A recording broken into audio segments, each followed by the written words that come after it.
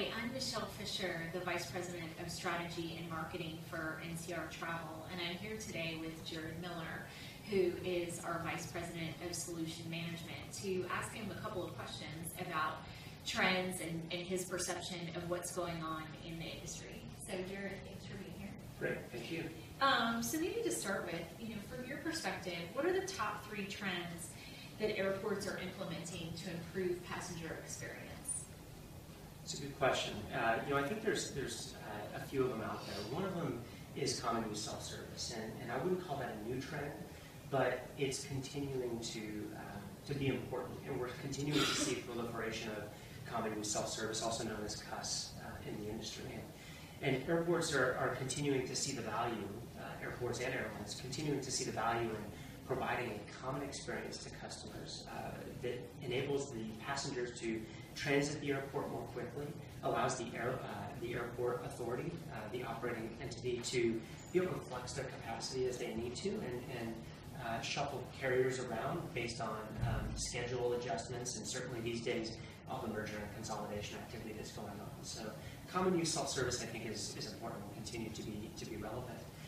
So another major trend is wayfinding, providing wayfinding solutions out to airports. So, airports are certainly aware that passengers have more and more time to spend as they're transiting, whether it's a connecting flight and they're looking for something to do, looking for where that connecting gate is, or just looking for that item that they left in the office or at home and they need to pick up on their way. So wayfinding is a great tool that in the past was a static billboard, and whether it's concessions changing or just the overall relevancy of the information being provided, with modern technology, you can make that a lot more immersive and interactive for the end user, being the traveler.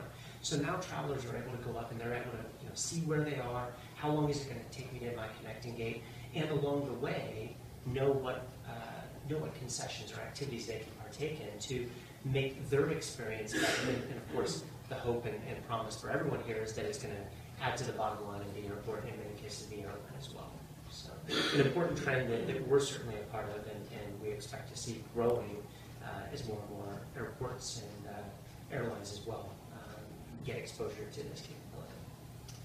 And then I'd say a third trend that's very important and close to NCR is the growth within airports of a focus on non-aviation related revenue. So back to that wayfinding example, and that time that passengers may have, what can they do with that? Not only to delight and make it a better experience, but again, how can you unlock some of that share of wallet, some of that spending potential that those travelers do have, and make sure that you're capturing as much as you can. And as airports have been going down this journey of growing non-aviation related revenue, a couple of things have come out. One is wanting to make sure that what they're providing in their airport is relevant to where they are. So what's local? What makes sense to what the traveler would expect, especially if I'm transiting through an airport. I want to feel like I'm in that destination, even if it is only for 2 hours. And I think the other one is from an airport operator truly kind of sitting in their seat. They need to have increased visibility into what's going on with those concessions and with that spend, so that they can make more informed decisions, whether it's reallocation of where those concessionaires sit, or in many cases making sure that they've got the appropriate accounting systems in place to make the money flow to the right places. Right. And certainly something that we've heard from the customers and seen out at the conferences and conventions that we've been at this year. So maybe, as we're heading into the peak holiday season here, how do you see those trends are impacting holiday travel this year? Sure.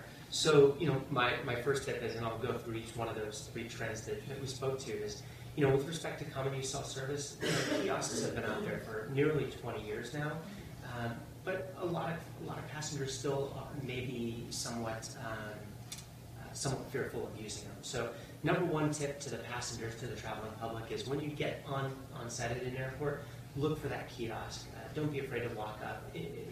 Most of the time it's going to be able to give you all the options that you would otherwise go see an agent behind the counter to handle. It'll handle seat changes, checking bags most of the time, flight changes, etc. So look for those kiosks. Don't be afraid to use them.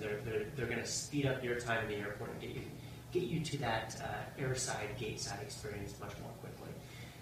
The second thing is wayfinding. So once again, as that passenger has used the kiosk and they've transited security, hopefully very quickly and efficiently, now they're around the gates and they realize that they did a good job. They got to the airport plenty early. They've got a few hours to spend in the airport. Go look for that wayfinding solution to see what is around you and explore. And the concessions have improved so greatly in the past years in airports, and they're virtual shopping malls at this point. So take advantage. Pick up that last minute gift. Maybe there's someone that you forgot to buy a present for, and you can find it there in the airport. Well, Jared, thanks a lot for taking the time to meet with us today and give us your views on what are some exciting trends in the industry. Great, thank you. Yeah, thanks a lot.